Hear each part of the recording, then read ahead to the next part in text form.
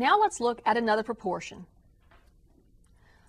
Solve the proportion x plus 5 divided by 8 equals x plus 2 divided by 5. We're going to use the cross products principle in order to solve this. We'll multiply across and we'll write down 5 times the numerator x plus 5 equals the denominator 8 times the numerator x plus 2.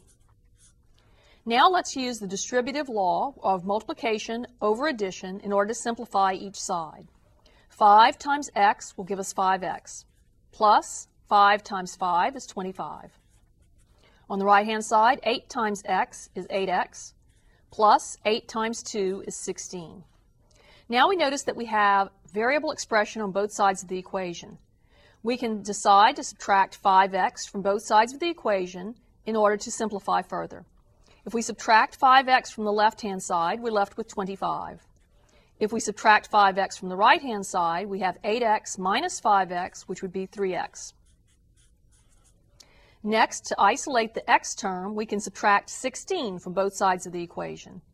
25 minus 16 is 9. 3x plus 16 minus 16 is going to give us 3x.